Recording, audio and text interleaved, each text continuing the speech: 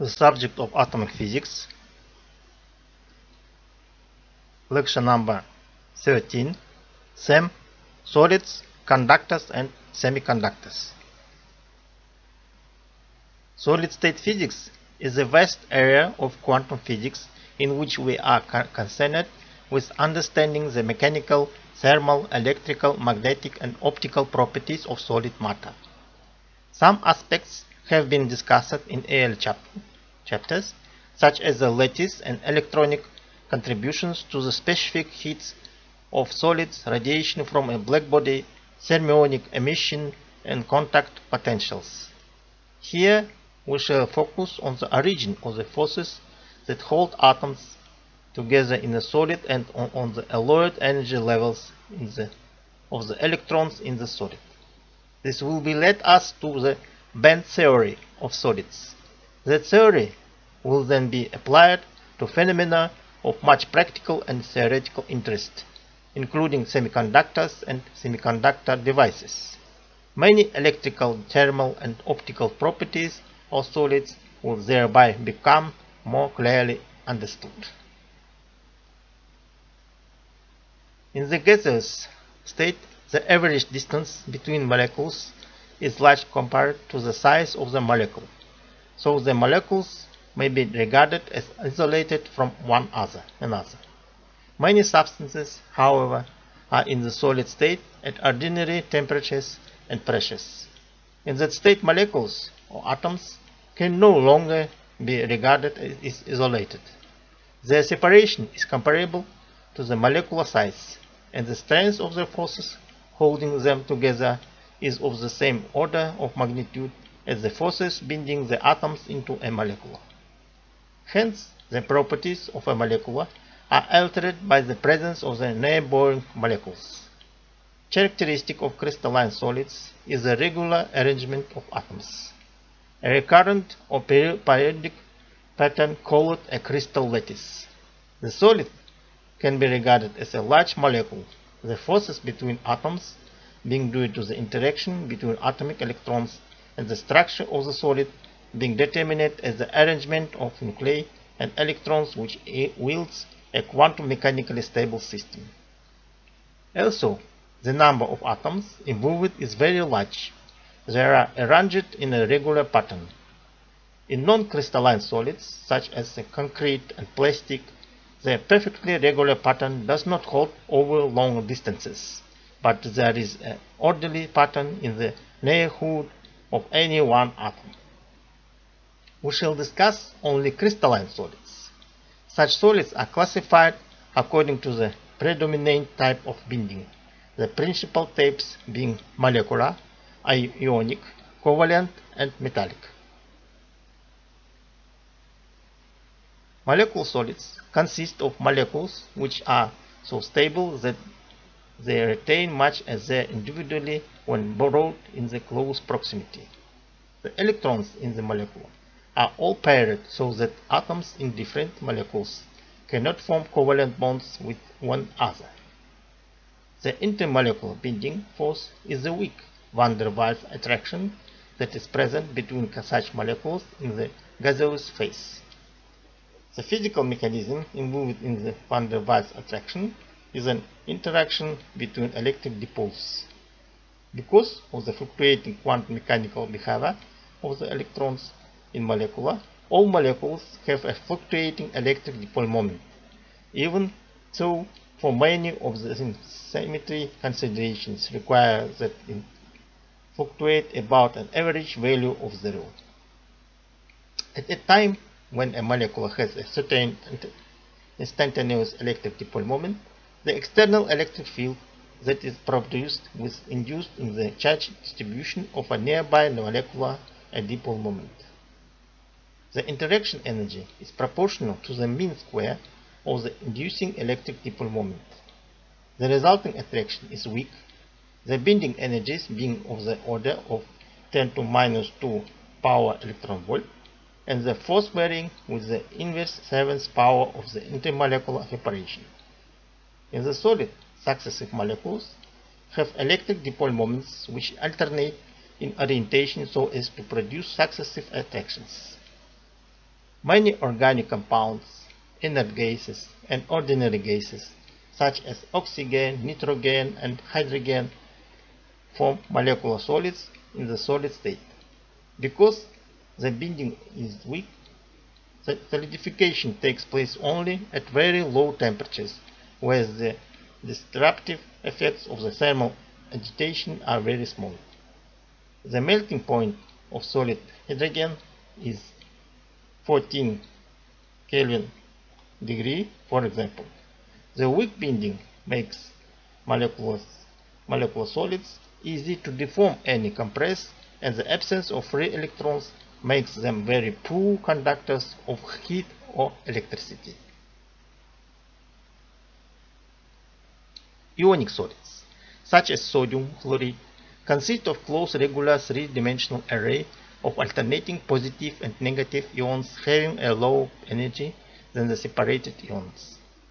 The structure is stable because the binding energy due to the net electrostatic attraction exceeds the energy spent in transferring electrons to create the isolate ions from natural atoms, just as for ionic binding in molecules.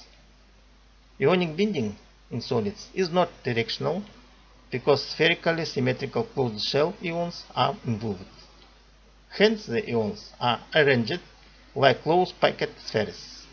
The actual crystal geometry depends on which arrangement minimizes the energy, and this in turn depends principally on the relative sizes of the ions involved.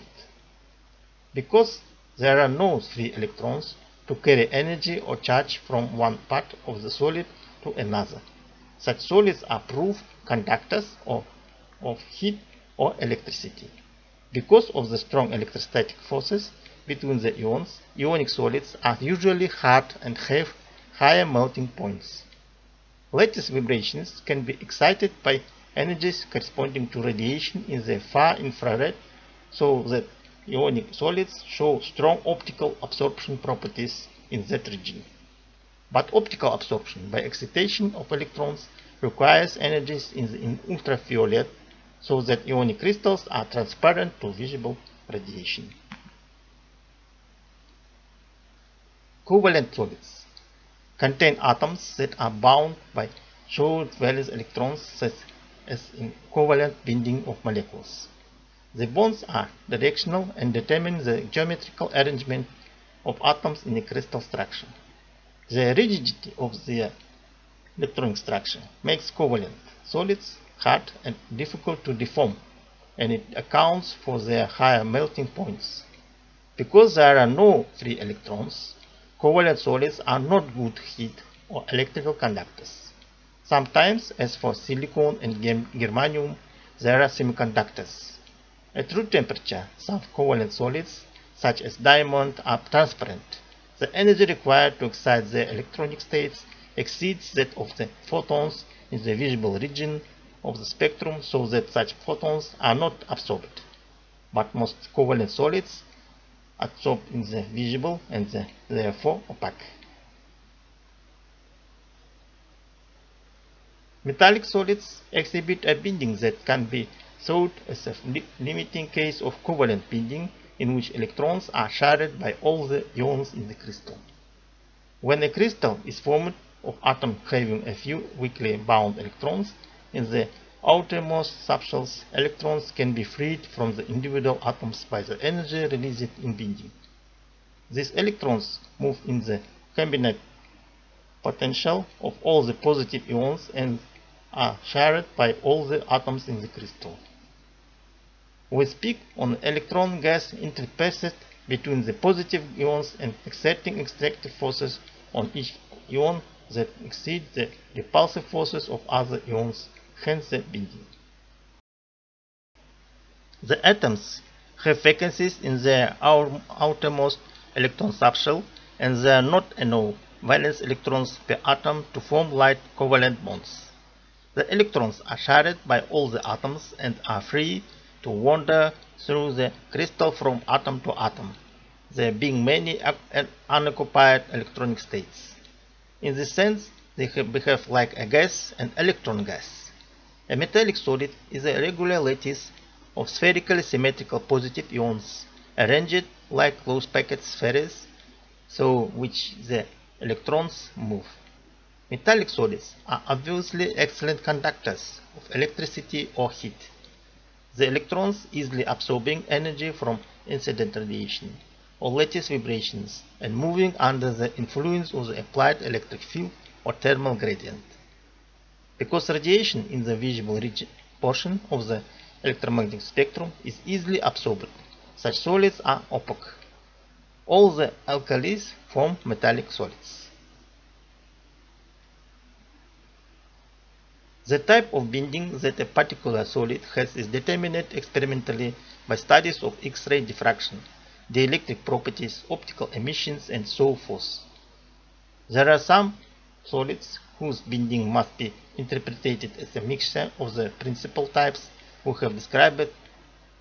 In addition, not all solids have the ideal structure implied by the discussion so far.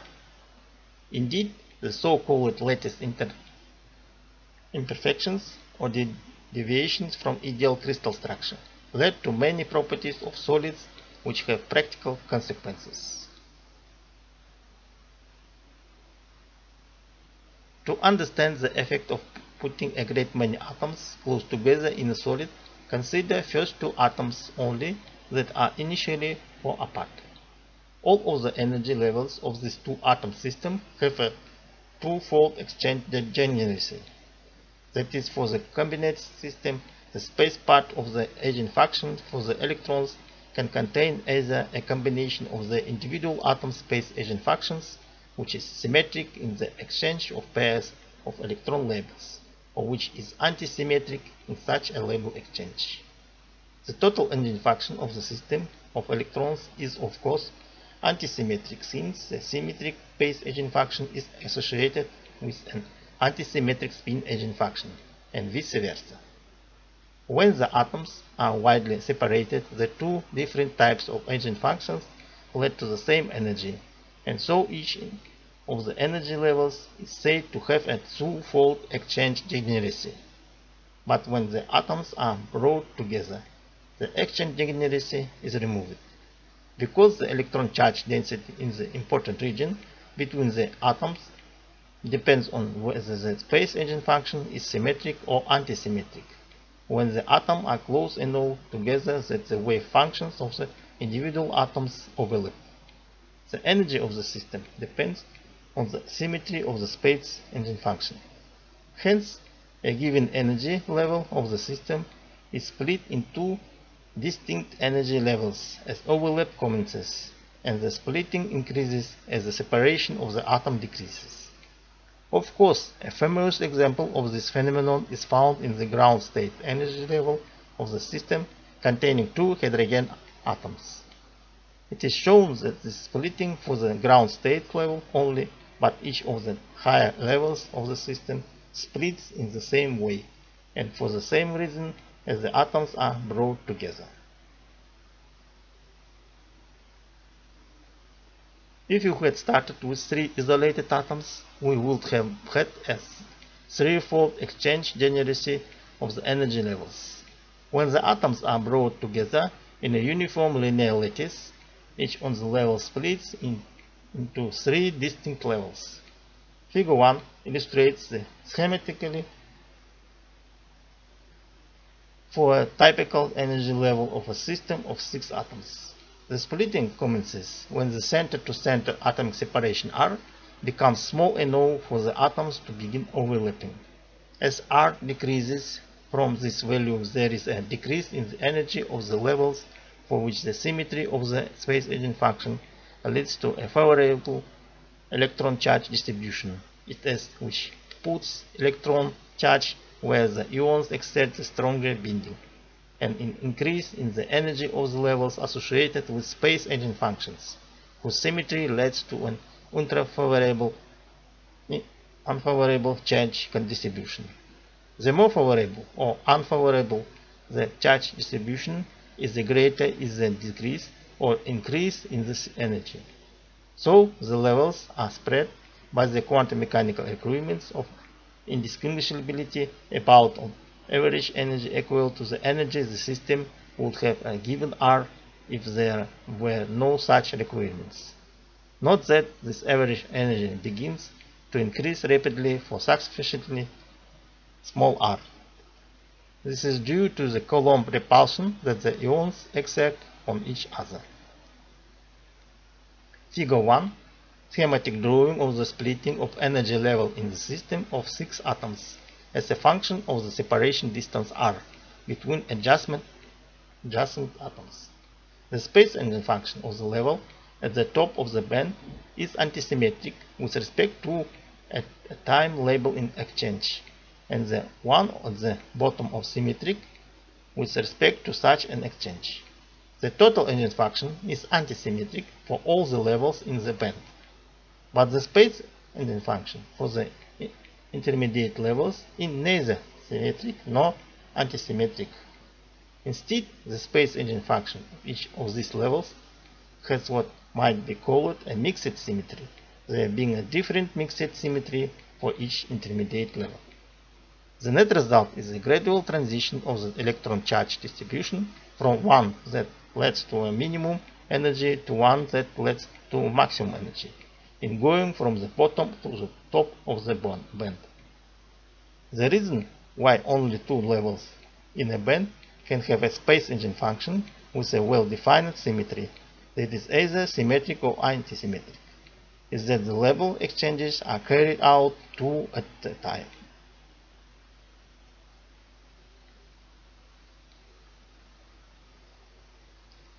As we go to a system containing n atoms of a given species, each level of one of these atoms leads to an n-fold degenerate level of the system, where the atoms are well separated.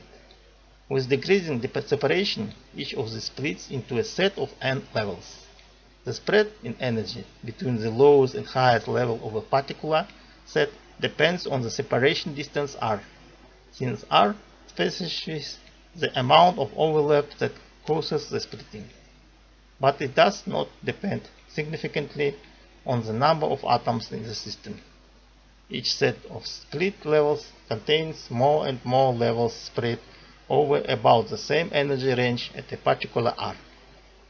At the values of r found in the solid, a few angstroms, the energy spread is the order of the few electron volts. If we then consider that the solid contains something like 10 to 23 power atoms per mole, we see that the levels of each set in the solid are so extremely closely spaced in energy that they form a practically continuous energy band.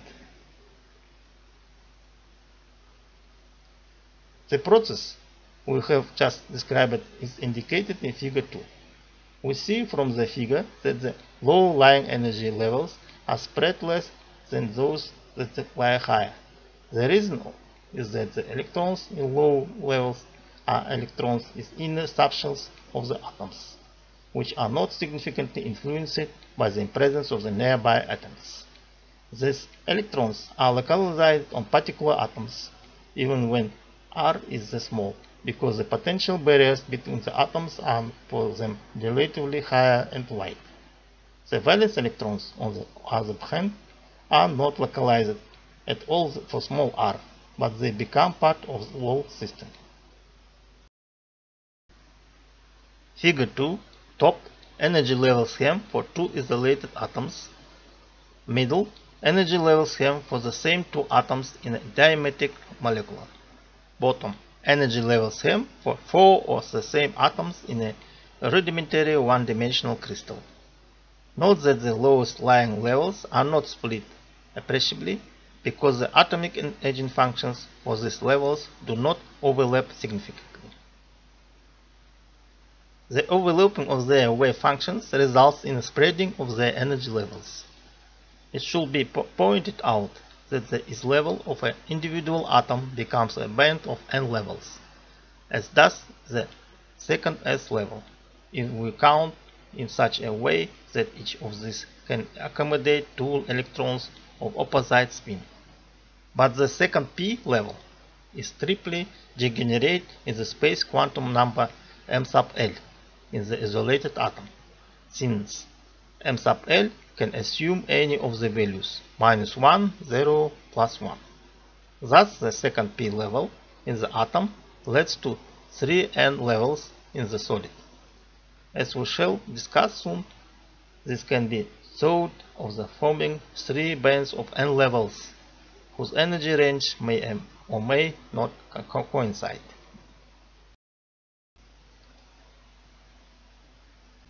In figure 3, we show the band formation for the higher levels of sodium, whose ground state atomic configuration is first S2, second S2, second P6, third S1. Several general features of the allowed bands, the continuous bands of energy levels for electrons, and forbidden bands, the regions where there are no electron energy levels, are illustrated in this figure. Allowed bands corresponding of inner subshells, such as second P in sodium, are extremely narrow until the interatomic spacing becomes smaller than the value actually found in the crystal. As we go through the outer occupied subshells and into the unoccupied subshells of the atom in its ground state, however, the bands become progressively wider at a given interatomic separation. The reason is, again, that the greater the energy of the electrons are larger the regions in which we can move, and the more they are affected to nearby ions. As the energy increases, therefore, the successive allowed bands widen and they overlap each other in energy. Figure 3, showing the formation of energy bands from the energy levels in isolated sodium atoms as the interatomic separation decreases. The dashed lines indicate the observed interatomic separation in solid sodium. The several overlapping bands that constitute each P or D band are not indicated. Direct experimental verification of energy bands comes from observations of X-ray spectra in solids. For example, the third S to second P transition in sodium gives the L-series X-ray lines. A very sharp line spectrum is observed for gaseous sodium in which the third S and second P levels are narrow. But the same X-ray lines from solid sodium are broadened because also the low-lying second P level remains narrow. The third S level has now becomes an energy band. The observed shape of X-ray lines from solids agrees with the energy band picture. Consider now the occupation of the energy levels. These bands, which originated in levels of closed subshell electrons of the insulated atom, have all their level occupied.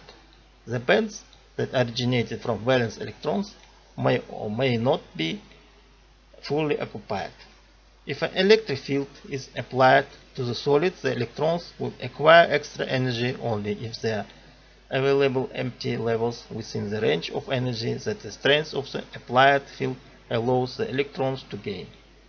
If there are no nearby empty levels, then the electron will not be able to gain any energy of all, and so the solid behaves like an insulator.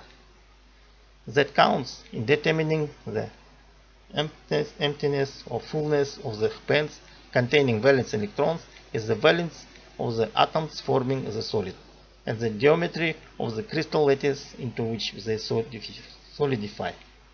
An isolated band will be full if a unit cell of the crystal lattice contains 2 valence electrons, one for each of the 2 possible values of the spin quantum number m sub s.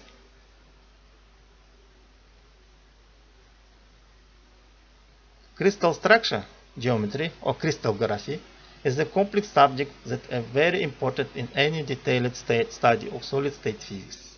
We avoid it in the text by restricting ourselves to particularly simple, usually one-dimensional crystal lattices. We shall, however, define a unit cell as the smallest geometrical arrangement of atoms that by periodic repetition along the coordinate axis can fully describe the geometrical arrangement of the atoms in the complete crystal. We shall also say that in the crystal lattice some or all the degeneracy of the atomic valence electron levels with respect to the quantum number m sub l is removed because these electrons are not in the spherically symmetrical potential of an atom in free space, but in a potential whose more complicated symmetry depends on the crystal geometry. For this reason, the three degenerated levels from an p subshell of a single atom led to three bands of n levels, each capable of holding two electrons on opposite spin in crystal containing n of these atoms. The bands may be completely non-overlapping, partly overlapping, or completely overlapping in energy, depending on the crystal geometry. The term isolated bands, used in expressing the condition for full band, refers to a case in which the bands do not overlap each other or bands from other subshells. Then, if there are two valence electrons per unit cell, each of the n levels in the lowest lying band will have its full complement of two electrons. Note that the quantity determining occupation is the number of valence electrons per unit cell, are not per atom. In a uniform one-dimensional lattice of levels of identical atoms, such as considered in the argument from which is concluded that the band contains n levels if the crystal contains n atoms. A unit cell contains one atom and there is no distinction to the made. When that argument is extended to three-dimensional crystals containing atoms of different species, it is found that the conclusion remains the same, providing n is the number of the unit cells in this crystal. Thus, if there are two valence electrons per unit cell, there will be two at each of the levels of the band, and the band will be fully occupied. The problem is predicting whether or not a solid in an insulator is that the question of band overlap is all important, and this depends on details of the geometry of the crystal structure and the geometry of the atomic eigenfunctions.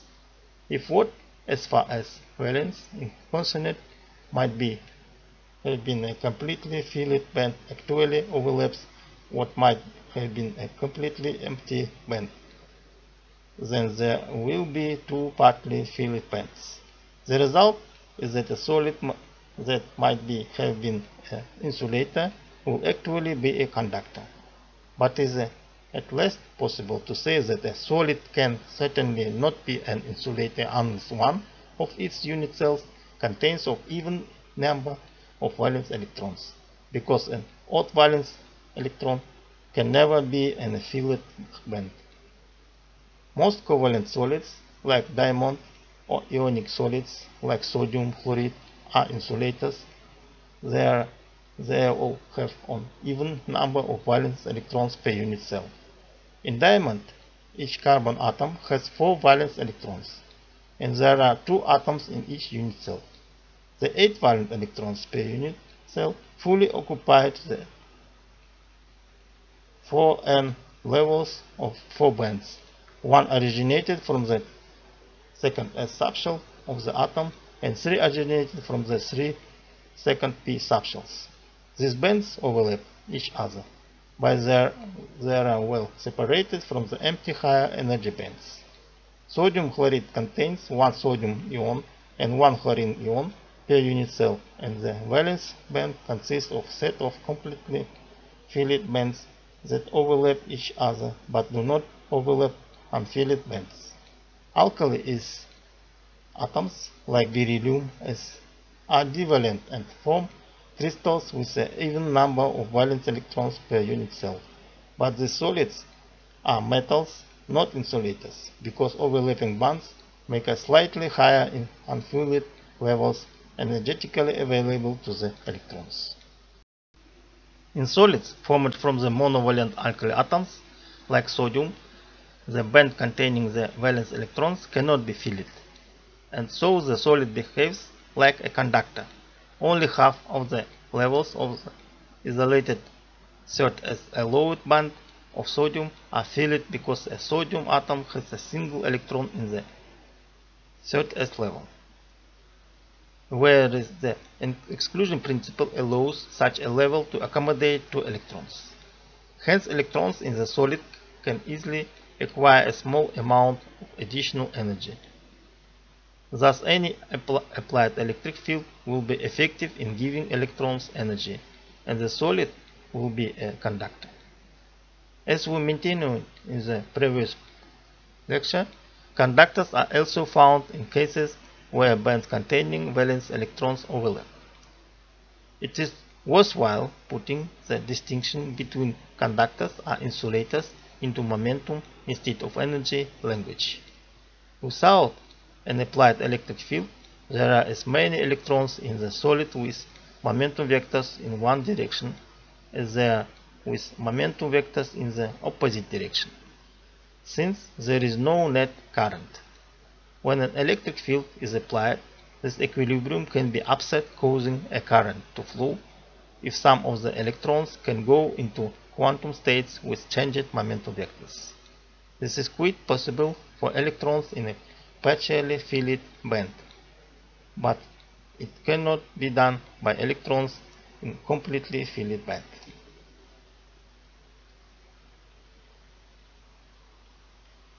At temperatures above absolute zero, it is of course possible for some electrons to gain enough thermal energy to jump over the energy gap of a forbidden band of energy into higher allowed band, thereby creating vacancies in the low allowed band and making a new allowed band available. We speak of the nearly filled band as a valence band and the nearly empty band a conduction band. The probability of this happening increases with temperature, and it depends strongly on the width of the forbidden band. Substances in which the width of the energy gap is small are called semiconductors. An example is silicon, a covalent solid with a diamond-like structure, but with a forbidden band only about 1 electron volt wide. It becomes reasonable conducting at room temperature, so at low temperatures it is an insulator. On the other hand, the gap between the filled and empty alloyed bands is diamond is about 7 electron volts. Thus, diamond is an insulator even at relatively high temperatures. Some useful results concerning conduction electrons in metals can be obtained from classical ideas. In the absence of the applied electric field, the directions in which these electrons move are random. The reason is that the electrons frequently collide with imperfections in the crystal lattice of the metal, which arise from the thermal motion of the ions about their equilibrium positions in the lattice from the presence of impurity ions in the lattice. In colliding with these imperfections, the electrons suffer changes in speed and direction, and this makes their motion random. As in the case of molecular collisions in a classical gas, we can describe the frequency of the electron lattice imperfection collisions by a mean free path lambda, where lambda is the average distance that an electron travels between collisions. When an electric field is applied to a metal, the electrons modify their random motion in such a way that on the average they drift slowly in the direction opposite to that of the field, because their charge is negative with a drift speed v sub d. This drift speed is very much less than the effective instantaneous speed v of the random motion. In copper, v sub d is of the order of 10 to minus 2 power centimeter per second, whereas v average is of the order of 10 to 8 power centimeter per second. The drift speed can be calculated in terms of the applied electric field E and of V average and lambda. When a field is applied to an electron in the metal, it will experience a force of magnitude E multiplied E, which will give an acceleration of magnitude A given by A equals E multiplied E divided M. Consider now an electron that has just collided with a lattice imperfection. In general, the collision will momentarily destroy the tendency to drift, and the electron will move in a truly random direction after the collision.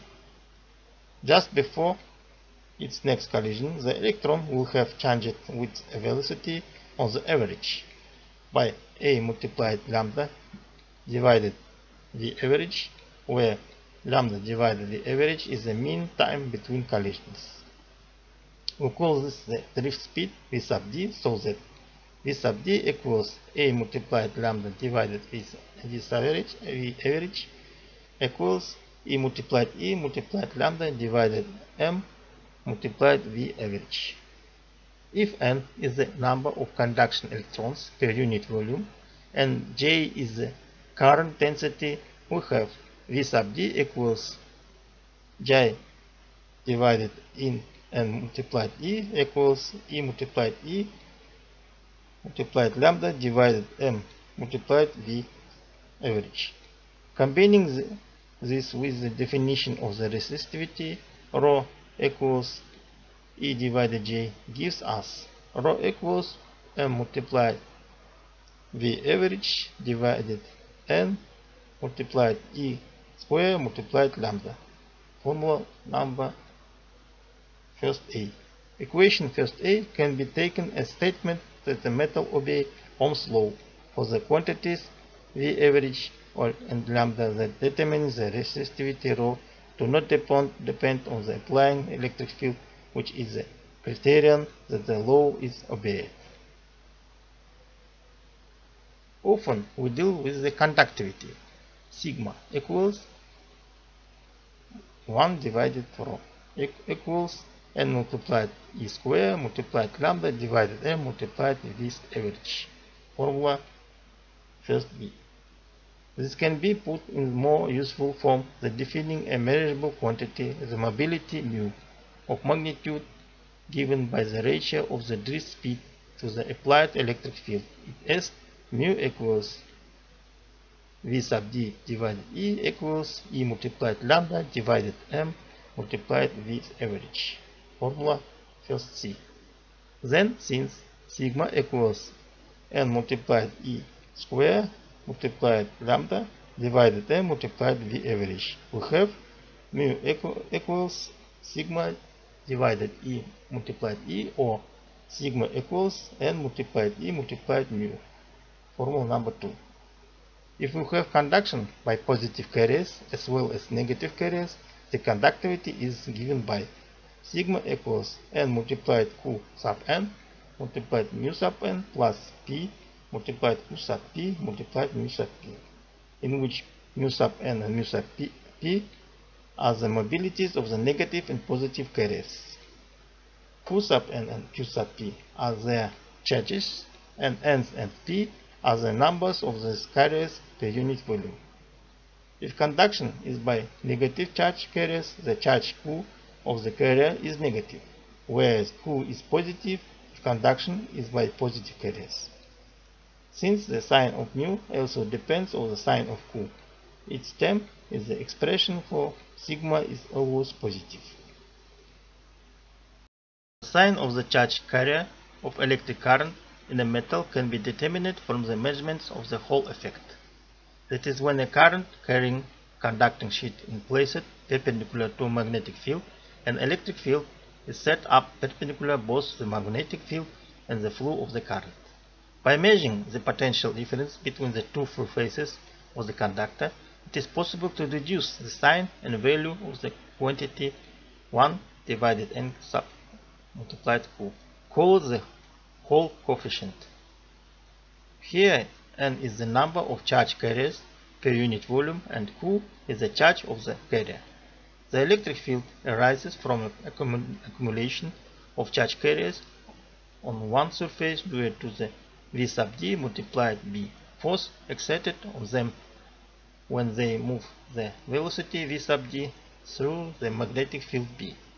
In some metals, as zinc and beryllium, for example, the Hall effect indicates net positive charge carriers.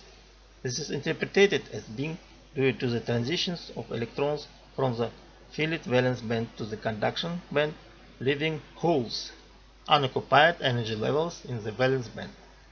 Such holes correspond to the absence of an electron and behave much like positive charges. As these frequencies are filled by electrons moving under the influence of the electric field, the holes move in a direction opposite to the electrons, just as so positive charge carriers were moving in the field direction. In the case of metals within S2 atomic configuration, such as zinc and beryllium, the mobility of the S-band holes is much greater than that of p-band electrons.